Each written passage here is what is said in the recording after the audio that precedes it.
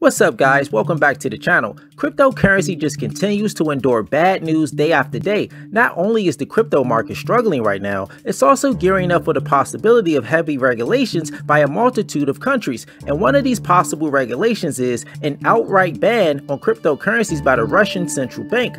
This proposal by the Russian central bank has added turbulence to the crypto market. However, one tech entrepreneur disagrees strongly with this decision, the founder of Telegram.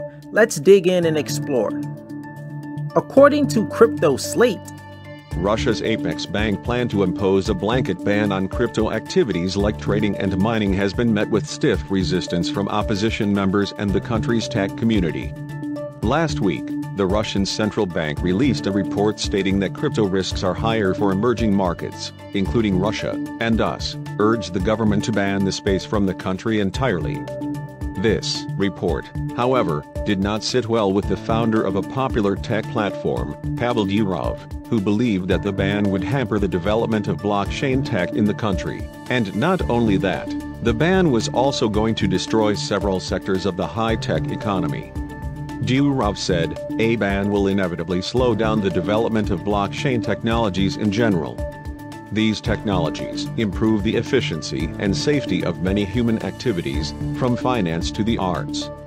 The Telegram founder continued that the ban would lead to the demise of legal projects being developed in the space, and at the same time, it would not be able to deter criminals from the industry. The desire to regulate the circulation of cryptocurrencies is natural on the part of any financial authority. However, while recommending a total ban on cryptocurrencies, the Central Bank of the Russian Federation suggests throwing the baby out with water. Such a ban is unlikely to stop unscrupulous players, but it will put an end to legal Russian projects in this area. Durov's view was also corroborated by Leonid Volkov, the chief of staff to Alexei Navalny, an opposition leader in Russia. According to Volkov, banning crypto was impossible.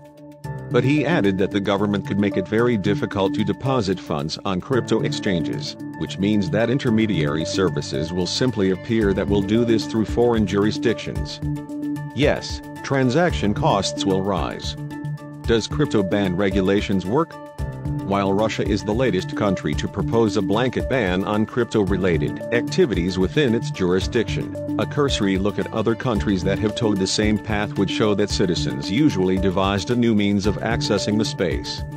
In China, for example, the crypto ban forced miners and other crypto-related firms out of the country last year, but several reports have emerged that citizens continue to not only mine digital assets but also trade the tokens.